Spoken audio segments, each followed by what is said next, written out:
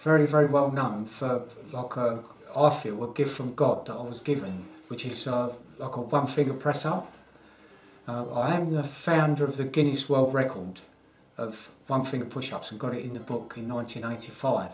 But since then I've gone on to do it on top of a 6-inch nail, which no one in the world can do, only me.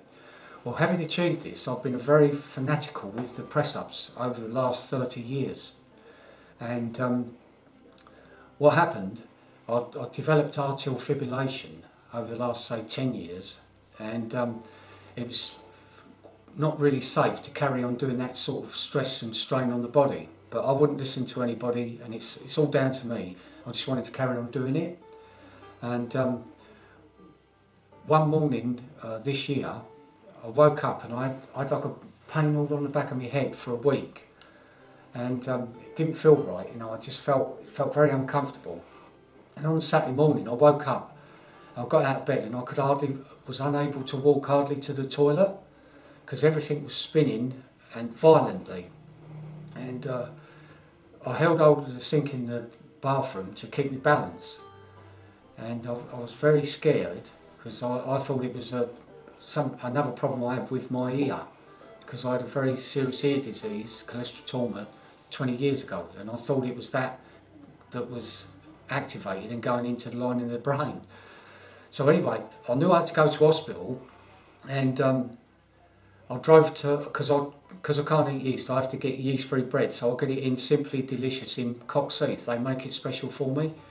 So I had to make that decision. Do I go to hospital or go and get me bread? Well, I thought, well, I've got to go and get me bread because I didn't want to let Romain down. And it was about 9-10 mile drive. So I drove after the stroke. Well, I didn't know it was a stroke at the time. I drove after the stroke for about 9 miles to go and get me bread. And when I got there, I didn't know how I was going to drive back because I felt so ill and my balance was terrible. So anyway, I managed to drive back to my house with the bread, and then back to my sister's house, who got me a taxi up to the hospital to find out, you know, what was going wrong with me.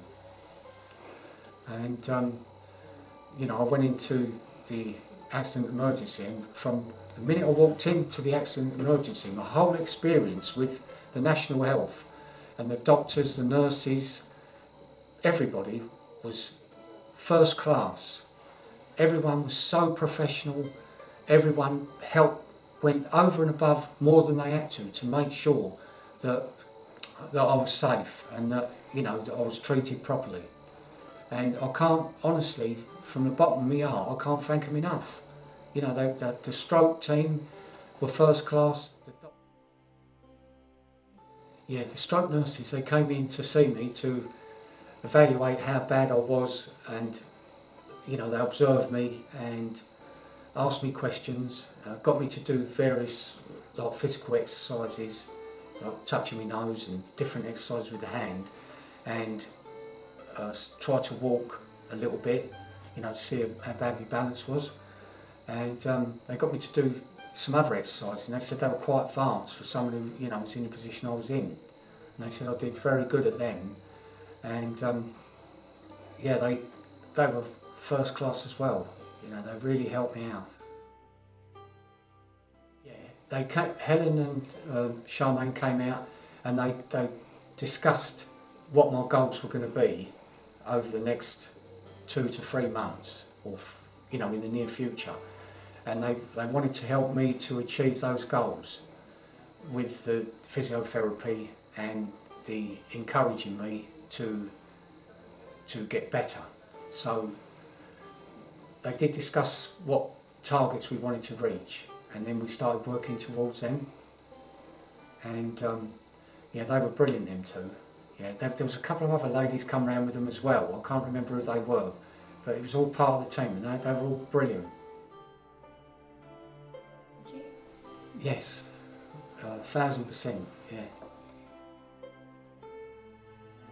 I'd like to say a huge thank you to everyone. And it's difficult because you can't thank every single one individually, but I do mean that to everyone that's dealt with me, and that Annie Stokes from the stroke team, she was brilliant as well. I'd like to thank everyone, and I've also spoke to the manager, is it Chris? Chris Getchett, he was great on the phone as well. So yeah, I can't fault anything. You know, it was all, everything was done so professional and so fantastic.